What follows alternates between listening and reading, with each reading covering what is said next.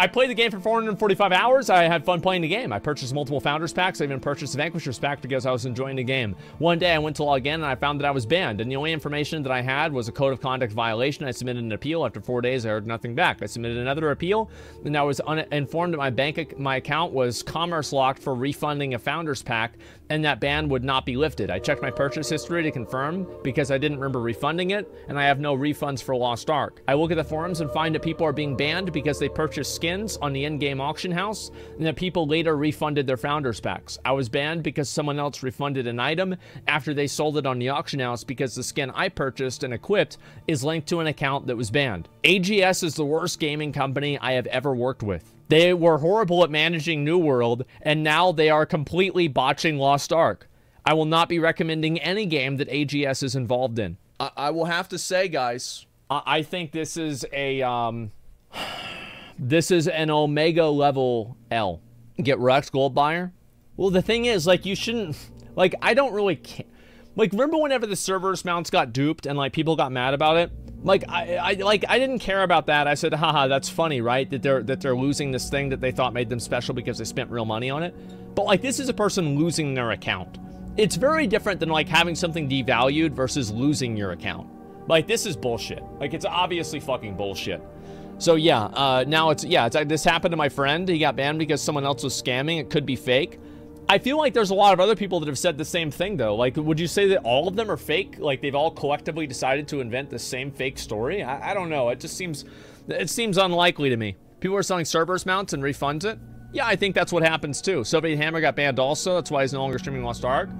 Yeah, but, like, I don't really believe that entirely. Didn't Sony and Soviet fuck? Because, like, the Soviet Hammer is Sony's brother, right? Didn't they account share to get him a high warlord? I wouldn't necessarily believe them because they've cheated before in the game. So, like, I mean, I like Sony. Sony's great. He's a great guy. But, like, I mean, they did do some other clown shit in the past, so it makes me a little bit less likely to believe that it was completely unwarranted. However, there is a good chance that they could have also just gotten fucked as well. So, here's what I'm saying. This is really bad. Now, I don't ever worry about this personally because I know if I ever get banned, I will just, you know, contact somebody and they'll unban me because I didn't do something bad. However, for an average person that doesn't have like a contact, that can't talk to somebody, that doesn't know people, you're fucked. You're just fucked. And like, I don't know how anybody could say this is okay. I think this is awful, man. It's super disappointing to see something like this happen, and it's really sad to see so many people like thinking that, you know, it's like not that big of a deal. I really think that it is a big deal. This is an awful. AGS has worst customer support in the industry. I have heard universally bad things about their customer support. I will be honest, guys. I really have. It's a huge fucking issue. What the fuck?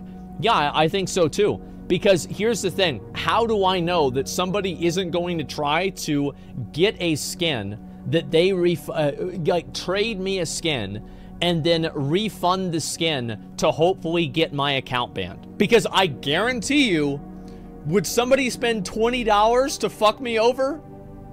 Yeah, I think that would be the case. You accept gold, it's the same thing. Oh, I'm not. Oh. They're not gonna ban me though. Like, the thing is, I'm not gonna get banned for accepting gold in the mail. Like, let's be honest, it's not gonna happen. Yeah, it's just not gonna happen. And if it does, I hope it does. That'll be great content. Can you imagine if I got banned? Oh my god. Like, the views on those videos would be insane. Wow, I hope they ban me. Please, Amazon, ban me. That'll be so good for my channel. Yeah, god, that'll be such good content. Yeah, free marketing. Please, yeah, Swifty ban video. If they ban me, I will legitimately do a video just like Swifty, okay? Yeah, that's it. Honestly, shit with the amount of free stuff you get. Oh, should get banned? Yeah, true. I know there's a lot of people that are jealous about the amount of free stuff that I get. I just want to let you guys know that you're going to be very unhappy today. You're going to be very unhappy today. Red Bull Wings, thanks for the 5 Get the community subs. I appreciate that. Thank you. Asmongold got a second Cerberus mount, second Founder Pack, AGS provided. You should be fine. Yeah, for sure. It triggers me so hard. We invest time and money into the game. It can be over in a second. Not oversight from AGS. Other unwillingness to do a better job. Scary as shit. Yeah. I hope that they sort this out as fast as they possibly can. Because we've had these same problems happen in New World too, where accounts got banned randomly and people weren't able to get a response from AGS. Now, I think that this is really what probably happened, is that, and this is not me, I want to say, like, by explaining something, I am not saying that it's okay. I'm just simply explaining how I believe that it happened. What I think probably happened is that AGS is understaffed. I think that they are understaffed, underprepared, and potentially also mismanaged. And all of those things come together to deliver a terrible customer service experience. That's probably what happens. And how do they solve the problem with having 100,000 tickets and only 1,000 people to read them? The way that I think they solve it is they create algorithms that don't basically do any checks. These are just like automatic ban systems. So like, if X, then Y. If X, then Y. If 1, then 2. And that's what I think happens, is that they have these algorithms that make decisions for the people, because they're using them because they can't afford, or they can afford, but they're not affording to hire enough people to accurately assess everybody's problem. It's the same reason why Blizzard has mass report problems too, is that Blizzard doesn't want to pay, they don't want to pay, well, they don't want to pay anybody, but like they especially don't want to pay customer service people. So what do? Well, they just create the silencing system, so if enough people report you, your account just gets silenced, and that's it. Yeah, that's all there is to it. That's it. And so a lot of companies do this now because it simply saves money. And the reason why companies do it, and this is just the God's honest truth, is because it saves more money, and it's worth it even though they take a PR hit. Because it saves them so much money and so much personnel that they can take the PR hit from it, because it's worth it for how much money they save. That's all there is to it. It's a simple equation. Games are products, though. They can't afford it in the long term. It's short-term thinking. Yeah, I think so too. Companies hate hiring unskilled labor. Well, I think anybody would, right? It's what makes sense, absolutely. And so, yeah, there are some people, I hate that equation. It doesn't matter. They don't care. That's it. Same with some brands in Russia. Well, it's very short-term thinking. It's not, though. Like, doesn't Steam have terrible customer service too? Like, my understanding is, like, people have had problems with Steam before, and they've had terrible customer service. Yes. No, what the fuck? Yes. No, not really. Steam is good. It's better now. Has it improved? Not anymore. Dude, I remember, like, 2 or 3 years ago, like, especially, like, 5 years ago, Steam customer service was like, you're on your own, man. Like, if it's gotten better, so it's gotten better now recently? I haven't had a problem with Steam in, like, probably 10 years, so I haven't really had an issue. Steam is so much better. Well, that's good. Either way, what I'm saying is that there are a lot of companies that have always had terrible customer service, and they provide a product that people consider invaluable for one reason or another, and it allows them to continue having bad service. So, yes, I do think that Amazon should solve this immediately. Like, this is a huge problem, and it puts a lot of people in harm's way. It makes people not want to actually use the in-game shop, which directly causes them to lose money. It causes people to not want to play the game because they're worried they're going to lose their account due to a mistake. It causes so many problems in the game that I don't think there's any real positive to this at all. This just simply hurts the game, and they have to they have to deal with this, because the odds are, here's one thing with this you have to keep in mind, is that now that people know that it can happen, they will do it more. Because once people figure out what the programming is and how it behaves, they will be able to use it to their advantage. This is very worrying, and this is something that I hope that they can solve as soon as possible. The real Amazon customer service is way more efficient than AGS. I just think they're new to the game industry and they haven't found the right manpower for it. I think so too. I really do. I think that the honest truth is that AGS was not ready for the New World success and the New World boom. And it's not that New World, the reason why they weren't ready for it is why it went downhill. They weren't ready for it because they thought that they were going to advertise this game was going to be huge, and then it just went downhill because of a bad service. I think that's a big reason. Like, the game had problems, but also the service was problematic too. Like, people would get banned all the time for no reason. And Lost Ark obviously is a much better base game. However, it's the same general problem. Yeah, it's a 1 week success. Yeah, I lost 2 million silver randomly. I had to submit a ticket. Haven't heard back. LMAO. Yeah, I said before, like, Amazon's completely in over their head with Lost Ark. I don't think they expected even a fraction of the success that the game has, and they're working probably 15-hour days, 12-hour days to try to do it. And it's like they should have done better market research, and they should have had a better idea of how many people were going to play the game. But they just didn't do that, and that's what happens whenever you don't have things planned. That's the way it goes. Josh Strife React clip. I don't know yet. I'll look at that in a few minutes, okay? I was also banned for refunding a Founders Pack. I don't know why. I appealed several times and eventually said they cut communicating with me entirely. Game's absolute trash, so I didn't really care, but yeah. Well, I think that if you buy something, and then you redeem, like this is, like they have to ban people for redeeming Founders Packs. Like they have to, or sorry, refunding Founders Pack. Like they have to do that. I can't see that being a good solution anyway, right? I mean, like, yeah, like, because here's really what happens, right? Why? Here's why. Because if you buy a Founders Pack, and then you put the item into the economy, and then you sell the item, and then you refund it, how can you resolve that without having a punishment for the person who refunded it? Like, who gets punished here? Because, like, so the entire player base gets punished if you allow the item to stay in the game, because that means that that item has a comparative less value because there's more of it in the game. Then on top of that, if you punish the person who bought it, this person was buying it under a completely fair pretense, so that person shouldn't get banned at all. Like, you have to ban the person who bought it and refunded it. And guess what? Blizzard does the same thing. If you buy microtransactions like WoW tokens or whatever and you start refunding them, they will ban your account. Yeah, Warframe does that, same with Riot. Yes, all of these other game companies do this.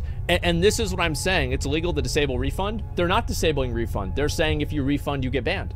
Yeah, PlayStation, yeah, Xbox do it. And this is what I'm saying, right? Is that people, AGS does a lot of things wrong, but I think that AGS, and especially New World, gets so much hate that is, in my opinion, not fair. Like, why are people shitting on AGS for this system whenever every single other game developer has this system, and logically, it is the only way you can solve the problem? They know exactly what they're doing, and they got fucked. Good, yes. And that's what I think. I think that a lot of the people here, what they're doing, not here in chat, but like a lot of people, they're talking about it, like, oh, I got banned for this. A lot of them bought the Founders Pack, and they refunded it on purpose to do this on purpose. You collect the item and refund it. Yeah, exactly. Because big company equals bad. Yeah, I think that happens a lot. Seems like most of the bans are deserved. I've said this even with Twitch. I think that Twitch makes good decisions with bans 19 out of 20 times. Probably 49 out of 50 times. Most of the time, Twitch makes good decisions with bans. There are certain high-profile cases that Twitch does make mistakes with, but the overall majority of them are completely fine. There are people that get banned every single day and you never hear about it because it's not a story. Because, oh wow, this person showed a dick on his stream, or he, you know, called somebody the N-word on his stream and he got banned. It's like, okay, well those are the rules, right? So that's the way I see it. They don't need bans. Fucking Twitch started to ID register Korea and Asia in general. I don't know about that. Because clueless, they think refunding an in-game transaction won't get them banned. Well, the reason why they say that is because AGS equals bad. That's why. 49 out of 50 is a terrible ratio. 50 out of 50 is a good ratio. Anything below that is terrible. And you know what else it is? It's also realistic. Like, I know that. I agree with you. I think that's terrible too. But it's just realistic. Yeah, 98% is, like, yeah, if you get banned, would you sue Twitch or do you take the hit? It depends. I don't know. Shut the fuck up, Asmon. Also, you're talking shit right now. People really think I'm wrong about this? It's crazy to see so many people pushing back on me on this. What about Grow Score's ban? Really? You're gonna use Grow Score as an example of an unfair ban? Grow Score, who like didn't he share like revenge porn of his girlfriend who was underage? Like, come on, man. Like, I even thought Grow Score was a funny guy. He had a lot of funny clips, even though he talked shit about me sometimes. I met Grow Score at TwitchCon. The first thing he asked, where's Pink Sparkles? Yeah, I'm like, I don't have anything personally against him. You know, but like, it is what it is. It is what it is. So look, that's all you need to know. Yeah, guys, listen, a lot of people, what about King Booger? I don't remember, like, didn't King Kongor get banned for like flirting or doing something weird with like a 15-year-old girl on stream? It was it was during like an IRL stream or something like that. Like, this was like fucking 8 years ago, so I don't really remember. It was a long, long time ago. He leaked personal information on stream. Yeah, that could be it too. Careful spreading rumors. Well, this is just what I remember hearing about. What about John Waffle that they reinstated after he creeped on girls? Well, it wasn't like you don't like. How do people not? Am I being trolled right now? I've got to be getting trolled right now. I'm getting trolled right now. I'm not. Yeah. Yes, I'm getting trolled 100%. Yes, I'm getting baited. I think so too. And always being trolled. Yes, exactly. I will say this. I want to say it again, and I'm going to make it perfectly clear, just so everybody can understand, and people can mull out about it accurately and efficiently. I think that Twitch usually makes the right decision with bans. Sometimes they don't, but I think in the overwhelming majority of cases, Twitch does make the right decision on bans. And a lot of times, people that don't like that are just unhappy with the content creator personally, and because of that, they want to see the ban worse or better, depending on if they like them or not. That's what I think. About a month ago, I posted a photo of this cosplay. Here are a few more. Jana Potts. Yeah, I want to say if there are any Booba cosplays, these are totally okay. These are totally fine. I'm totally all right with them. It's completely okay, I guess. Yeah, this is you know, this is great. There you go. That's actually pretty good. Like, I'm not really much of a cosplay enjoyer in terms of the quality of the outfits, but I would say this is pretty good for sure. Nintendo Under Pressure is Square Enix, uploads 500,000 tracks.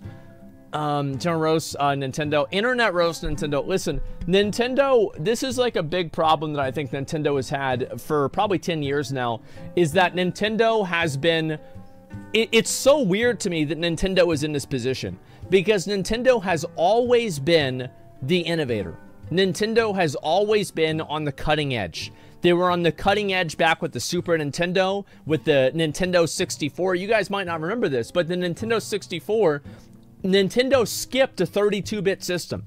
There is no 32-bit Nintendo system, because back then you had Sega Saturn, which was 32-bit. Nintendo said, fuck that, we're going all the way to 64-bit. And then after that, they said, you know what? You thought that was good? Look at the GameCube. We are innovating again. We're making a smaller console, because back then, the big vibe was having smaller technology. And then the GameCube came out. It was really, really cool. And people were like, wow, I really like this console. I like playing consoles and sitting on my fucking ass playing consoles. And Nintendo said, get your ass up, because now we got a Wii. And Nintendo has been the biggest fucking innovator in gaming for years. Even the Switch is innovating. Even now, Nintendo is fucking innovating. If I were to put, like, if I were to say, you know, which company do I think is the best? Like Sony, Xbox, or, you know, like PlayStation, Xbox, Nintendo. PlayStation 2 is the GOAT. Everybody knows it. Like, there's just no denying it.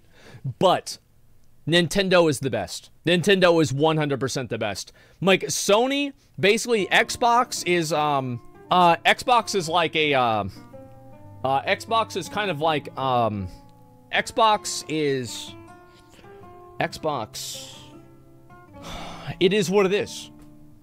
Let's just say that. Yeah, it's the Halo console. If Halo and Gears of War were not on the Xbox, I would have never bought one. I'll tell you that.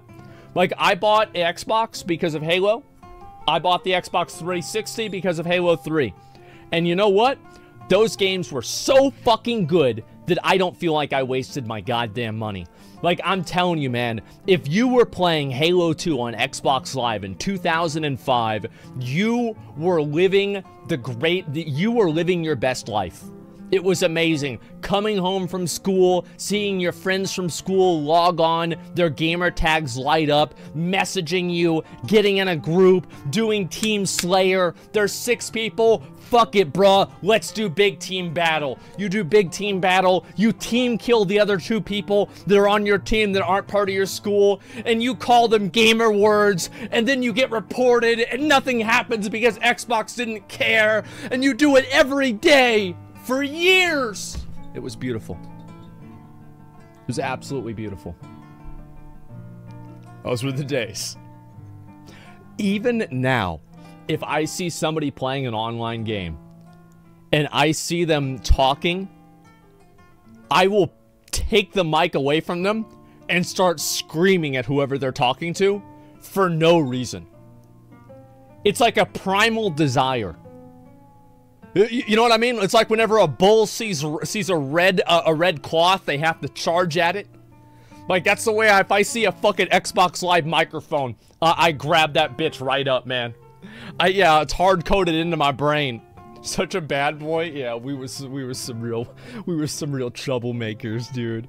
And so yeah, bulls are colorblind. Yeah, whatever. Who cares? It doesn't really matter what the fucking science is. It's not even real anyway. So listen. Well, oh, actually, I can't say that anymore because now I'll get banned. Anyway, what I'm saying is Nintendo is fucking amazing. They are the greatest innovators in gaming in the past 30 years, and they continue to be. I don't know why they have such an outdated policy on online content. They have such an outdated and antiquated and just disconnected policy on creating content online and how they interface with content creators. It's so weird. Like, I wish I could interview, like, maybe, I think it's like Doug Bowser. He's like the current guy for Nintendo. I wish I could talk to him about, like, kind of like what their plans are for, you know, making these things a little bit more modernized. I would love to do that. Like, if I could ever have him on Allcraft, I would be so happy. Or, I mean, like, Reggie doesn't speak for the company anymore, so I can't really, you know, he's not what's worked there anymore. So it's hard really to say. But, like, yeah, invite him for Artcraft. Yeah, exactly. Pokemon Go is online. Yeah. People blame it on Japan, but Sony never has that problem. I think it's just Nintendo is disconnected. Like, they just simply, they don't have the same insight. Because let's be honest, Sony is much more of an international company, in my mind, than Nintendo is. Nintendo is just, in my opinion, like, Nintendo is much more disconnected than Sony is. And also, like, you've got to keep in mind that a lot of times, so I read the chat, and it's like, whenever Mario fucking grabs Bowser, and he says, "So long, gay Bowser." Like, how did that get through? Remember that? Like, how did that? Somebody said it in chat, like, I don't know why, it just made me think about it. It was just, it's King Bowser. I